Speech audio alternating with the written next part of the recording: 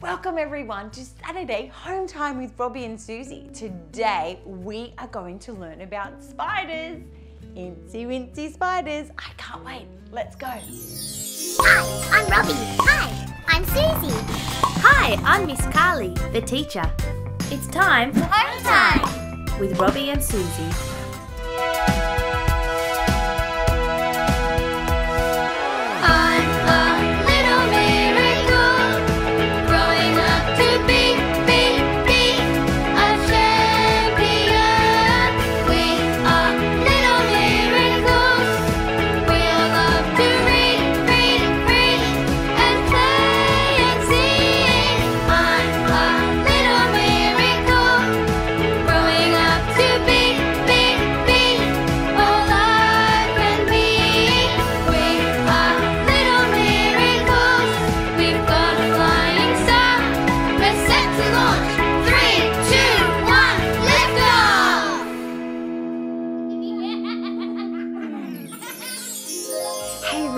So excited you have joined us today as we continue to learn about spiders. I love spiders because there are so many of them. In fact, spiders live all around the world except for one continent. Do you remember our 7 continents? Well, do you remember the coldest continent where insects don't live? Well, spiders don't live there either. It's Antarctica. You got it. In fact, there are 40,000 different species of spiders all over the world. Some of them are really big, like the tarantula. In fact, one of the tarantulas is called a bird-eating spider, and it's as big as my hand. And then there are some tiny spiders. Most of the tiny spiders live in the garden. And look, this is a man's thumb, and the spider is just a tiny, tiny spider. But you can find lots of them all around the world. Now, we have some special spiders in Australia that we should look after because they have poison or venom. And if they bite you, it can be really hurtful and you might even need to go to the hospital.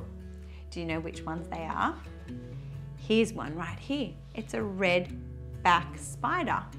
The red says, "Danger, danger, watch out." So we don't go anywhere near spiders because it might be a redback or it might be a harmless daddy longlegs. We don't know. So if you show an adult, they'll be able to help you. We have the redback spider and we also have the funnel web. These ones live into the ground and make a big long tunnel, and they live under the ground and have a funnel on the top, a web on the top, but it's called a funnel web. Now, all spiders do make webs, but they make so many different types of webs. This one here is the most common web. But like I said, the funnel web spider lives under the ground, so its web is under the ground. There's some other spiders, like a door trap spider that also lives under the ground, and lots of others. But this is one of my favorites over here. I'm not sure if you can see it clearly, but he's a skinny, skinny spider, and he has a web that he makes like a net, and he waits. He's so skinny because he waits and waits for the prey to come, and then he catches his prey with the net and he puts it on and wraps it all up, where this type of web is out for all insects to fly into the sticky, sticky web. I have this round paper plate that I've painted black and put some holes in it so that we can make a web. Would you like to see how we do it? I have this long string here that's like the silk that the spiders make. Now, when the spider makes the silk, it comes out and it's very, very sticky. I think that's long enough because we need a long piece of string to make a beautiful web, because the spiders, when they make the webs, they just go along. So we're going to start that first. I'm going to tie it in here, put it through a hole, and tie it on. I wonder if you've got something you might be able to do this with. It might be a paper plate like me, or you might be able to find something different to do it with. And then we've made it a very, very long, get to the end. And we're going to be like the spider and go from one side of the plate to the other. So we're going to go straight and pull it nice and tight. Can we see how tight it goes? There you go, straight across to anchor our spider web. Now, if we look at this piece of paper, we can see how the spider is made up, all its different body parts. Can you see how many legs a spider has?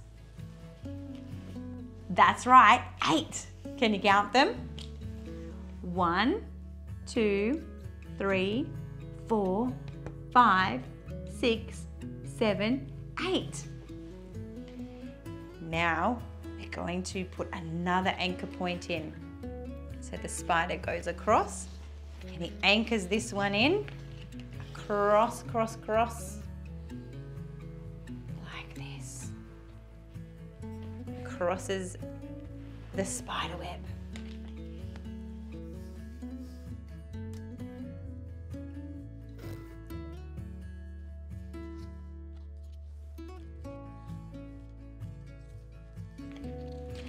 Now that we have all of the anchor points, we can start with the web that goes around and around, and this is when it gets stickier.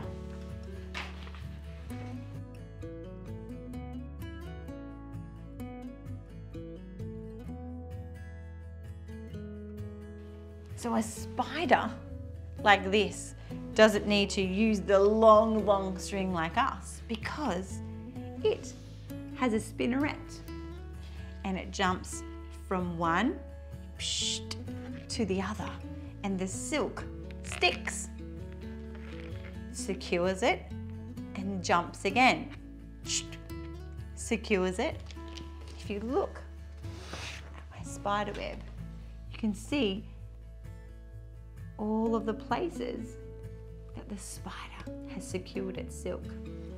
And once it has gone all the straight, it starts in the middle and goes round and round and round, securing it with its spinneret all the way around, making sticky, sticky silk, so that when a fly comes along, bzz, bzz, bzz, bzz, bzz, bzz, bzz, bzz, it gets caught in the sticky, sticky web. And look, it makes the web move. The spider feels the web move, goes along to the fly and wraps it around in more silk. If the fly makes a hole in the spider web, do you know what the spider does? It fixes it again with its spinneret. So good.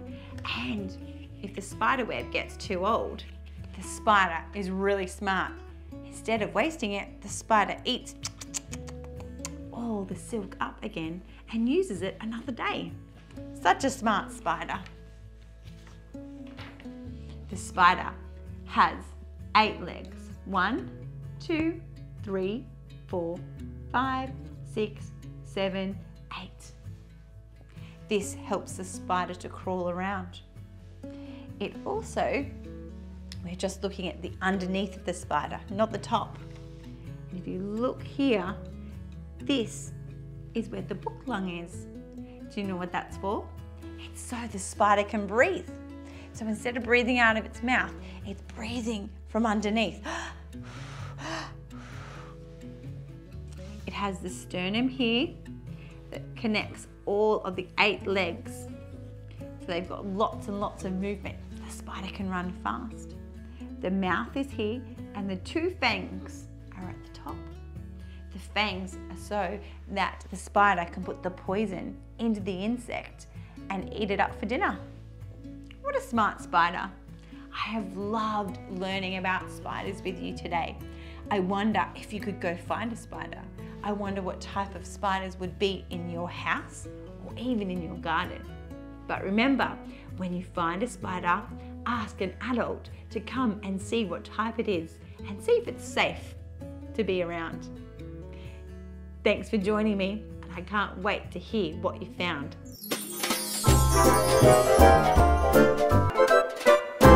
Hi everyone, welcome back. I'm about to sing a song about spiders. It's called Little Miss Muffet. Have you heard of that one before? Here we go. Little Miss Muffet sat on her tuffet, eating her curds and whey. Along came a spider that sat down beside her and frightened her away. Do you want to sing that again? Ready? Come join me. Little Miss Muffet sat on her tuffet, eating her curds and whey. Along came a spider who sat down beside her and scared her away.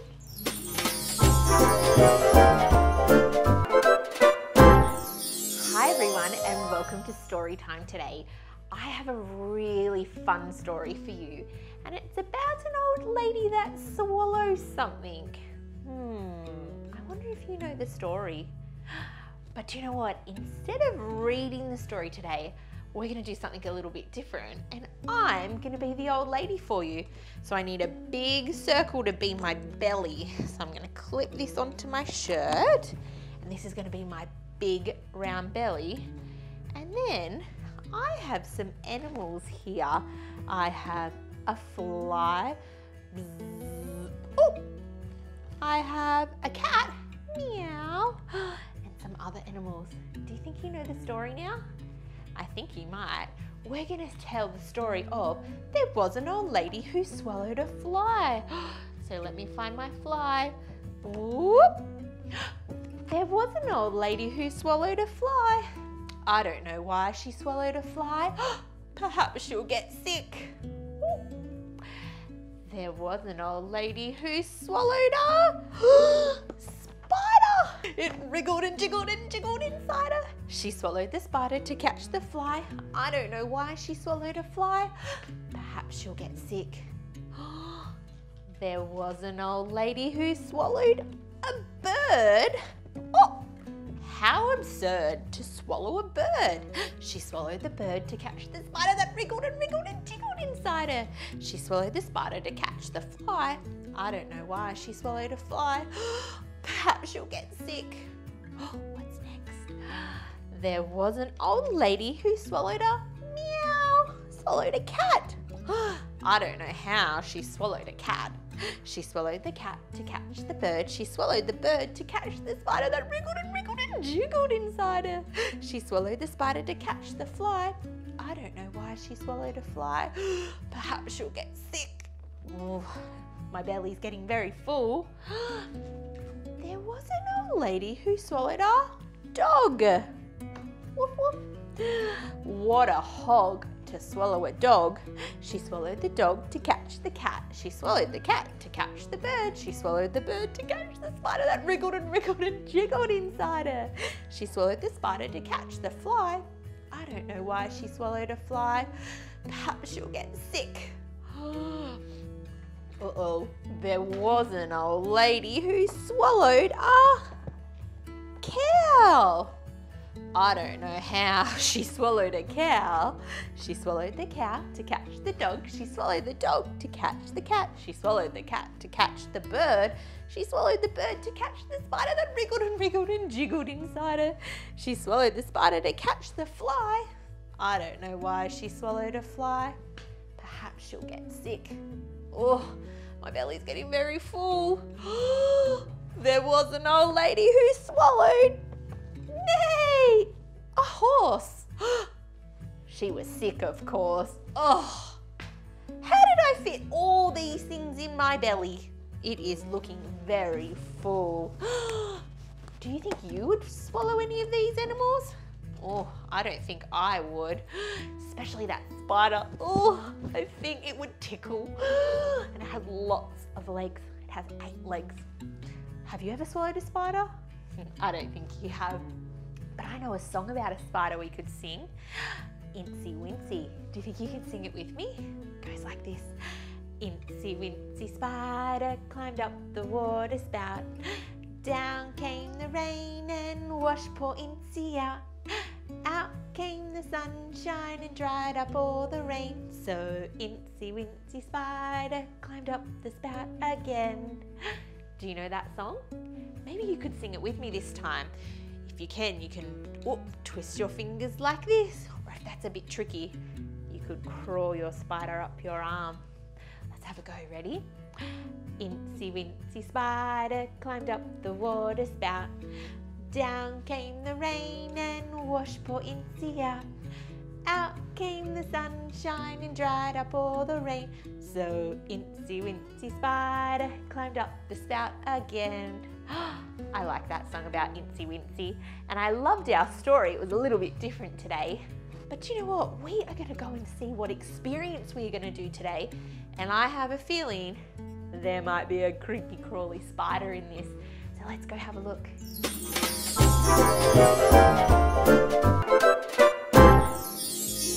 Thanks, Daisy, for telling us that story about the old lady who swallowed a fly. You're so great at stories. Oh, thank you. I don't think I would want to swallow a fly. It would definitely tickle my throat. But what have we got today? So today we've got experience about how to make a spider, and all you'll need is your paper,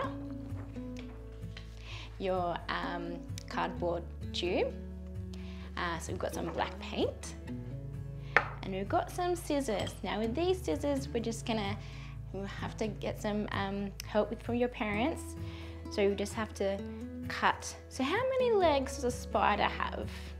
I think a spider has 8 legs. 8 creepy crawly Let's legs. see how we go. I'm gonna try and cut 4 legs on one side and another 4 on the other side.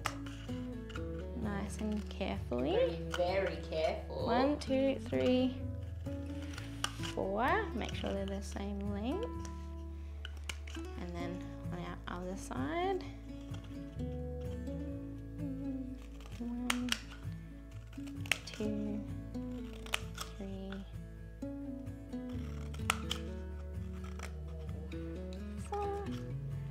Okay, now we just have to bend it all out and put these back. Oh, I can see the legs starting to come on this side. Like this. And I'm just going to tuck in this, like so. Wow. And then this is the fun part. Now, Look, I can see all the legs already. alright, here we go. The fun part, we got to dip it into the paint. On one side and our other side. Make sure we've got all the black paint on those legs. And now we get to dip it on the paper. Got to push all those legs down. And make sure it works. Won't be a spider with 6 legs. No, we need all 8 legs there. Did you know that they also have 8 eyes? I didn't. Oh, wow. Oh, should we put some more spiders on? Sure, yeah. We might have enough paint to do some more. Oh, push, push, push, push. 2, 3. Whoa. See? And then we might have we might need a little bit more. Do one more. Oh, I'll push these ones down. Thank you, for Stacey. Let's see. Whoa, look at that. So now we might just use a texter to make those bodies a bit more round. So I'm just going to join the dot. Oh, are you going to draw your 8 eyes? I sure am. Can you imagine having 8 eyes? I couldn't. Join it all that. There we are. Can you see? Nice round bodies. Okay. And we might do them a bit all different sizes. So 1, can you count with me? 1, 2, 3, 4, 5, 6, 7, 8, and we'll make the little eyeballs in there. Oh, look how creepy it looks with all those eyes. Can you see the 8 eyes? We'll make sure all our other spiders have their 8 eyes. 1, 2, 3, 4, 5, 6, 7, 8. And one more. 2, 3, 4, 5, 6, 7, 8. spiders are all ready to go. Can you see the spiders? Creepy claws. Now with this experience you might want to add, what do they like to make? I think they like to make a web. How do you draw a spider web? Well, I like to start, maybe you can do this at home, start with a cross, like that. You see, one line down and one line across. And then we'll make another cross going over that cross. It looks a little bit like a star now, doesn't it? And now what we can do is we can join all those lines together like this.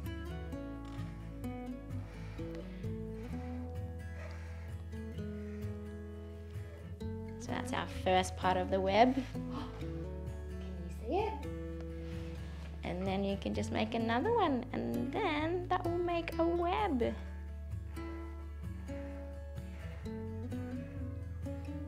There we are. There's our web for our spiders.